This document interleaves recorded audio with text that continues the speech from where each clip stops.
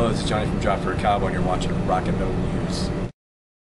Hey guys, this is Ron from YouTube's Rock and Metal News with a Rock and Metal News update. Tronos, the band featuring Shane Embury from Napalm Death, among many other bands, and producer Russ Russell released a new song titled Judas Cradle on YouTube. You can check it out in the link in the description.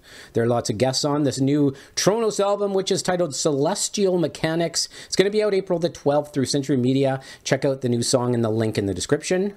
And the band Khemmis, they have announced a North American tour headlining in July with support from Cloak. Khemmis have their 2018 album Desolation out now.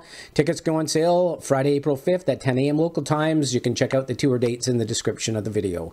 This is Ron from YouTube's Rock and Metal News. Thanks for tuning in.